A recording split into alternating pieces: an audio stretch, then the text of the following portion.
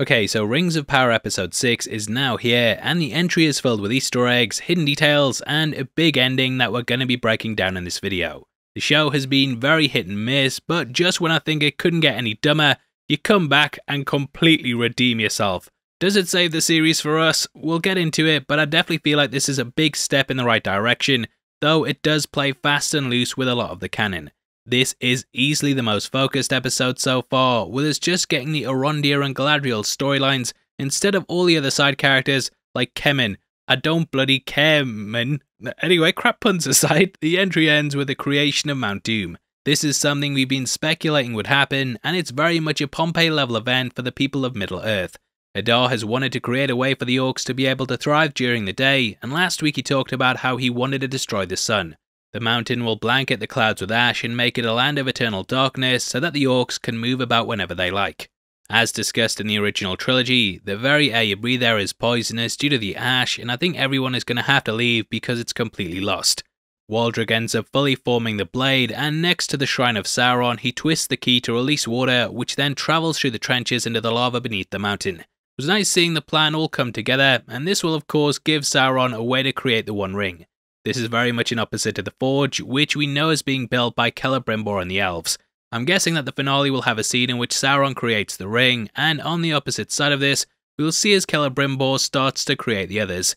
It's been said throughout the season that Adar's plan is to give the orcs a home for them to live in, and he finally accomplishes this, making him the good guy, I guess. Now, he gives a really rousing speech in the opening, in which he calls them all brothers and sisters that have had to endure the daylight. Brought a tear to my eye. And you know what? I was like, yeah, f him up. F him up.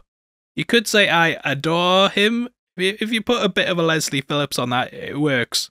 Hello. Now this ending is foreshadowed in the opening shot of the entry with Adar running his hands through the dirt, and he says new life in defiance of death. He plants some seeds, and Elrondir later gives some to Bronwyn, which we learn is an elvish tradition that they carry out before a battle.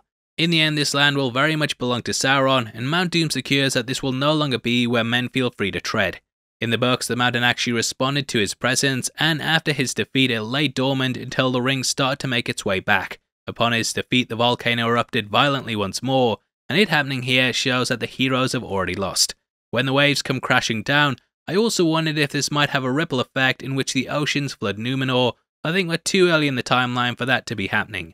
The episode has a lot of action in it, and because of this, there's not that much stuff to break down Easter eggs wise, but we will be going through it all. If you enjoy the video, please hit the thumbs up button, and also don't forget to subscribe for videos like this every day.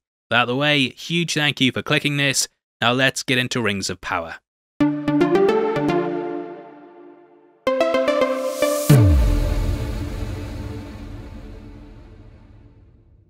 Now after the opening monologue that would make William Wallace head off, we watch as the orcs storm the tower. I got a lot of Helm's Deep vibes here, with the design of the area looking similar to the offshoots of the location. They even have a pathway up, and the orcs carry a battering ram similar to that movie. As predicted, Elrondir ends up using the tower to kill them, and it brings down the entire structure on them whilst my man busts out some kung fu to lock them inside. Bronwyn returns to the village with the people, and because of this early attack, Adar ends up using decoys in order to spare his orcs. He swarms the village with men in orc uniforms, and they realise that they've been forced to fight amongst themselves in order to whittle down their numbers. Had they worked together, they probably could have defeated the orcs, but divided they fall. I've always thought that Tolkien originally wanted to show that people from all walks of life can work together to defeat evil, and this is why Lord of the Rings was very much about the elves, dwarves, men and hobbits coming together as one. It's only once the Numenorians arrive that things finally start to feel like they're on the up and up, and we cut to them making their voyage across the sea. Isildur gets up to sweep the stables, and he ends up eating an apple. Typically in fiction, apples are supposed to represent knowledge and wisdom, but Isildur ends up throwing this into the sea. Might be reaching, but it could be symbolising his lack of it, which is then filled in by everyone's favourite character Galadriel.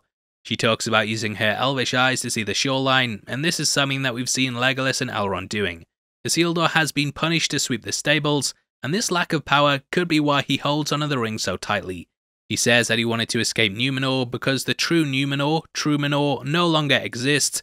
However, Galadriel says that he carries it within him. His father would of course go on to become the king, and Isildur would carry the blood of the Numenorians in him, which would be passed on to Aragorn. His mother is brought up several times in this episode, and there are theories that she might be the voice that he constantly keeps hearing.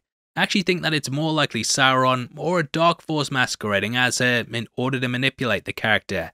We learn that she drowned, and the source material itself doesn't really touch upon her. On Muriel's map, we watch as she outlines the plan. I believe this text is written in Númenórean Sindarin, which was their language. Captain Obvious there, but I don't know how they know a big attack is coming in the village, but as soon as they hit the coast, they just go mental and start pegging it out there. Maybe if you hadn't sat around for 10 days preparing, you wouldn't have to do this, but never mind. Now we cut to Elrond trying to destroy the blade, but he fails to do it. This is obviously meant to be similar to the ring and how Gimli tried to break it at the Fellowship Council. He goes to hide it, but hey, he could have picked somewhere better, mate. Bit crap, but moving on. Now my guess is that it will be dropped into Mount Doom, but Theo ends up spying on him.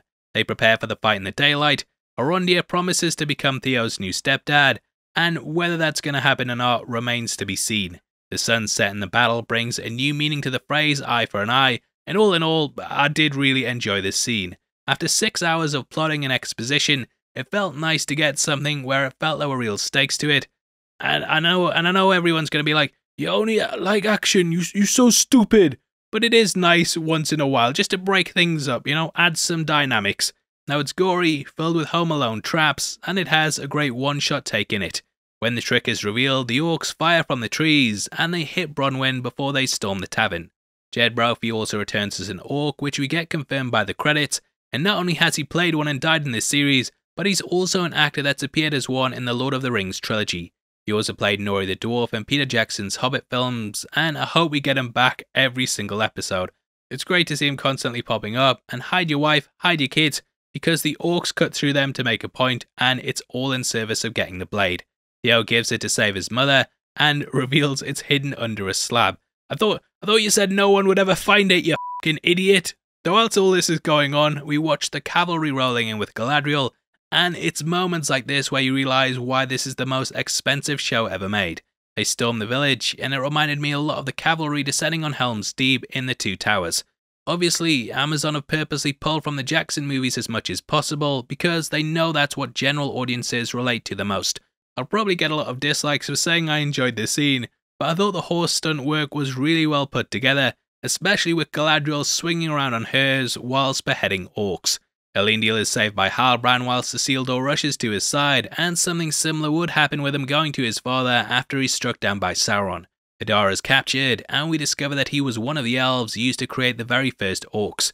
Adar translates to father, and he sees himself very much as one to the race.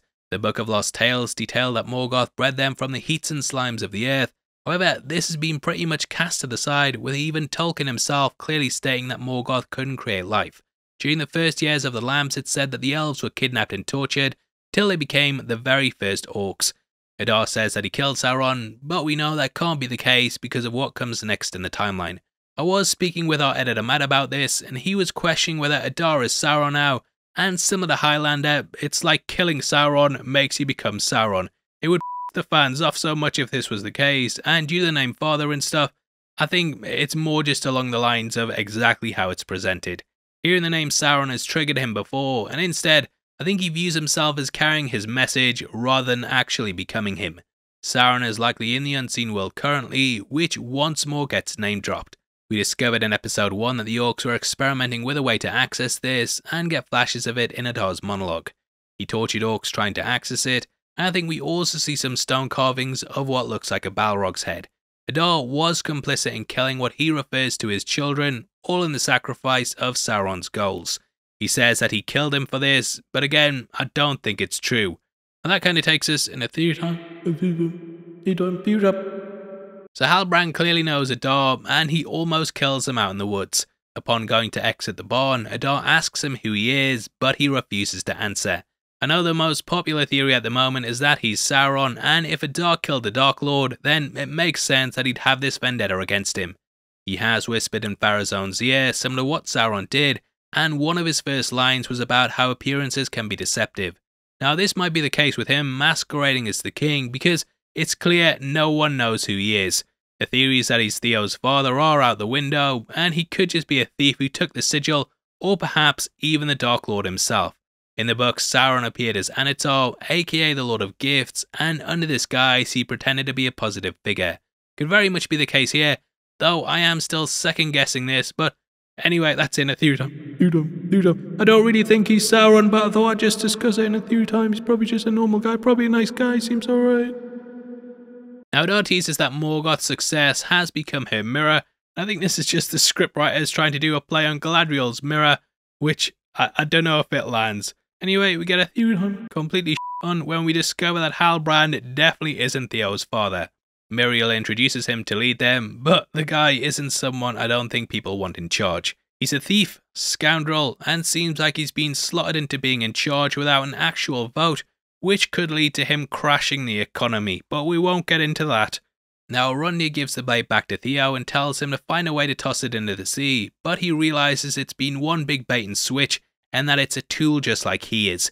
Elendil gives some words to his father about becoming one with a horse, and I knew a horse once that had white kids, so never mind. Now we end with a mountain being created, and the land being blanketed in the ash of doom after Waldrick starts the fire up.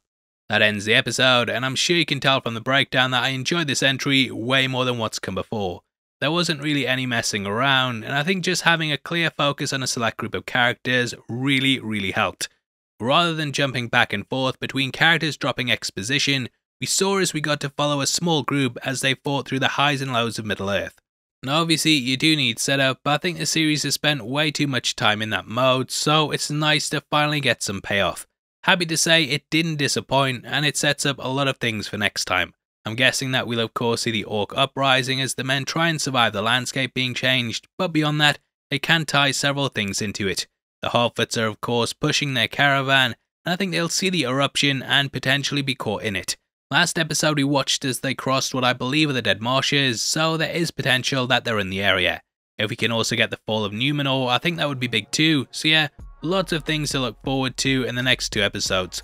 Hopefully it steers the ship back on track, and you know, if they end on a high note, I think I'll be a lot more forgiving of what's come before. Anyway, I'd love to hear your thoughts, so make sure you comment below and let me know. We are in a competition right now and giving away 3 copies of Thor Love and Thunder on the 15th of October, and all you have to do to be on the chance of winning is like the video, make sure you subscribe with notifications on, and drop a comment below with your thoughts on the episode.